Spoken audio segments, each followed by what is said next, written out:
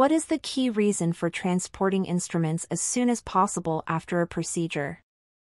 A. To prevent loss or misplacement. B. To avoid the soil drying on the instruments. C. To reduce the workload on the sterilization department. D. To save storage space in the operating room. Answer B. To avoid the soil drying on the instruments. Who should be involved in the development of procedures for the safe transport of contaminated items? A. Only the Central Sterile Services Department, CSSD, staff. B. The Facilities Infection Prevention and Hazardous Materials Committees.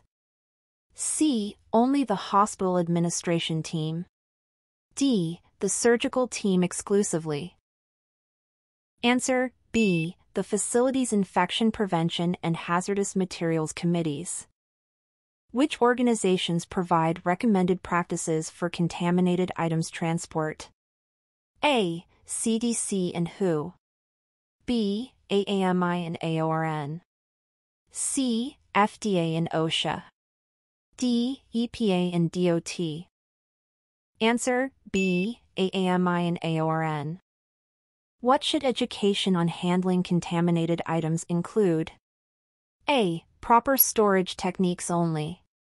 B. The correct application and use of personal protective equipment, PPE. C. Billing and coding for insurance claims. D. Mechanical repair of damaged instruments. Answer B. The correct application and use of personal protective equipment, PPE. Why is interdepartmental teamwork crucial in the preparation and transport of instruments to central service? A. To ensure financial efficiency. B. To prevent damage to instruments only. C. To protect the facility's instruments and serve patients better. D. To comply with government regulations. Answer C. To protect the facility's instruments and serve patients better. What is the consequence of not transporting instruments quickly after use? A. Increased risk of theft. B. Greater chance for biofilm formation. C. Immediate instrument malfunction. D. Decreased efficiency of the operating room. Answer B. Greater chance for biofilm formation. Which group of individuals must be educated about the dangers associated with biohazard items? A. Only physicians and nurses. B. CS technicians, environmental service employees, couriers, and transport technicians. C. Patients and visitors only. D. Hospital administrative staff exclusively. Answer B. CS technicians, environmental service employees, couriers, and transport technicians. What is recommended for pre-cleaning flexible fiber optic endoscopes? A. Soaking in high-level disinfectant. B. Suctioning water and enzymatic solution through the scope suction channel. C. Using alcohol wipes on the exterior surface. D. Sterilizing in an autoclave immediately after use. Answer B. Suctioning water and enzymatic solution through the scope suction channel. How should sharps be handled to reduce the risk of injuries? A. Stored with other instruments.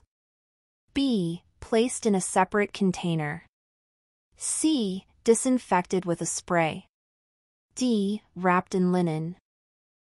Answer B. Placed in a separate container. What should be done with reusable linens after use? A. Sterilized immediately. B. Placed into an appropriate bag or container. C. Left on the instrument tray. D. Washed with instruments. Answer B. Placed into an appropriate bag or container.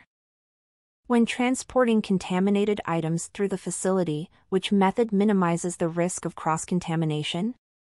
A. In an open cart. B. Using reusable containers without lids. C. In an enclosed cart. D. Carrying them by hand. Answer: C. In an enclosed cart. What is the primary purpose of keeping instruments moist after use and before cleaning? A. To prevent rust. B. To make them easier to count. C. To prevent biofilm formation. D. To keep them ready for immediate use. Answer: C. To prevent biofilm formation. What is the procedure for handling instruments used in a procedure with a patient suspected of having Creutzfeldt-Jakob disease, CJD? A. Immediate sterilization. B. Discard after use. C. Follow hospital procedures for initial cleaning and containment for transport. D. Clean with alcohol wipes only. Answer: C. Follow hospital procedures for initial cleaning and containment for transport. What safety equipment should CS technicians wear when transporting contaminated items? A. Heat-resistant gloves. B. Sterile gown. C. Standard gloves and possibly other personal protective equipment, PP, as required. D. No additional equipment needed. Answer: C. Standard gloves and possibly other personal protective equipment, PP, as required. Which of the following is true regarding the pre-cleaning of flexible fiber optic endoscopes? A. Only air should be suctioned through the scope's suction channel. B. Water and enzymatic solution should be suctioned through the scope's suction channel. C. The shaft should not be wiped down after the procedure. D. High-level disinfection is recommended immediately after use without pre-cleaning. Answer: B. Water and enzymatic solution should be suctioned through the scope's suction channel. How should instruments with sharp points or edges, like scalpels and needles, be handled to minimize injury risk? A. Placed with other instruments in the same tray. B. Stored without any special considerations. C. Placed in a separate container. D. Cleaned immediately by hand. Answer: C. Placed in a separate container. What is recommended for preventing biofilm formation on instruments before cleaning? A. Letting instruments dry out completely. B. Placing instruments in a dry environment. C. Keeping instruments moist. D. Applying a thin coat of oil. Answer: C. Keeping instruments moist. When transporting soiled instruments, which type of cart minimizes the risk of cross-contamination? A. Open carts without covers. B. Carts with a solid bottom shelf and cover. C. Any cart available, as long as it moves smoothly. D. Carts designated only for clean supply transport. Answer: B. Carts with a solid bottom shelf and cover. What is the primary purpose of separating sharp disposable components from reusable ones? A. To make the cleaning process faster. B. To reduce the risk of injuries from sharps. C. To save costs on disposable items. D. To improve the efficiency of sterilization. Answer: B. To reduce the risk of injuries from sharps. Why should heavy items be placed at the bottom of a transport tray? A. To prevent damage to lighter instruments. B. To make the tray easier to carry. C. To improve the aesthetics of the tray setup. D. To reduce the time needed for cleaning. Answer: A. To prevent damage to lighter instruments. For instruments used in a case with suspected or confirmed Creutzfeldt-Jakob disease, CJD, what is the next step after use? A. Immediate disposal of the instruments. B. Specialized cleaning in the operating room. C. Notification of the CS department and infection control. D. Autoclaving at a higher than normal temperature. Answer: C. Notification of the CS department and infection control. What should be done if the contaminated device has a reusable fluid container?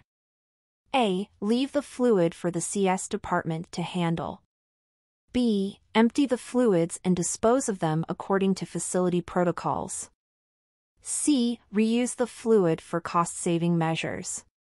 D. Store the container sealed until processing. Answer B. Empty the fluids and dispose of them according to facility protocols. Which of the following is an essential part of education for all who may contact contaminated items? A. The cost of instruments to ensure careful handling. B. The history and development of sterilization technology. C. Proper handling and the correct application of PPE. D. The administrative process for reporting lost instruments. Answer C. Proper handling and the correct application of PPE.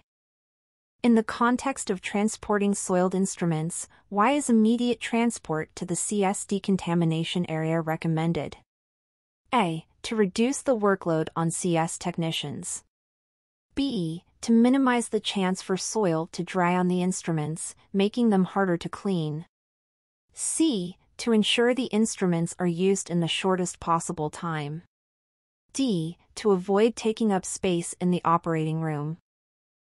Answer B. To minimize the chance for soil to dry on the instruments, making them harder to clean.